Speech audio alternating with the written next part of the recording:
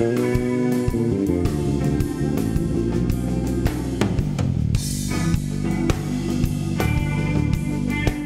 was the first tour with Gary Husband, yeah, and probably the only tour I did with Gary Husband. And let me just say, it was such an honor to meet Gary Husband. You know, I knew a lot about his playing and his virtuosity as not just a drummer, but as a keyboard player. And I was in shock when I first met him because he had just finished two tours, one with John McLaughlin, playing keyboards predominantly, and one with Billy Cobham.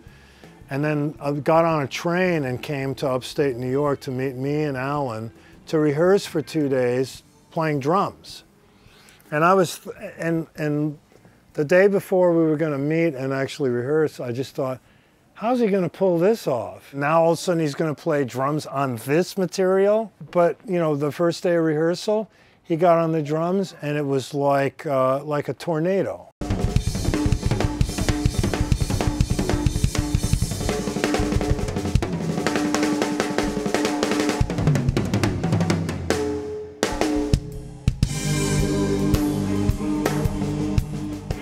And I just looked at him and I went, this guy is off the hook. It's 1,000%.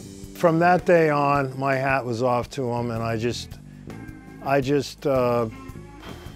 was just blown away by him. Not only that, he's a great guy.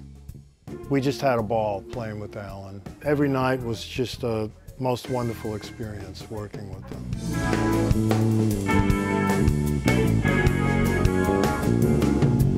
They go way back. So there was that going on too, the connection between the two of them. So I just felt completely in honor of the whole situation to be able to be on the same stage with both of them and playing that music.